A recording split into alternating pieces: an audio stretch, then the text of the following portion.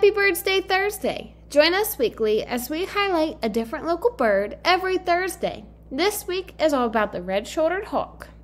These hawks are medium-sized with rounded wings and medium-length tails.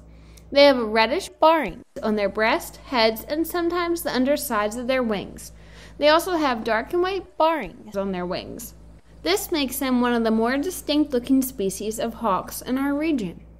These hawks are often seen around forests, perching in trees or on wires. They have a very distinct sound, and blue jays will often mimic the sound as an alert call amongst their peers. Red-shouldered hawks nest 35 to 65 feet off of the ground. Clutches are usually 3 to 4 eggs, and young leave the nest 5 to 7 weeks after hatching. But they continue to be fed by their parents for an additional 8 to 10 weeks. Like most raptors, their diets are varied, but primarily include small mammals and songbirds.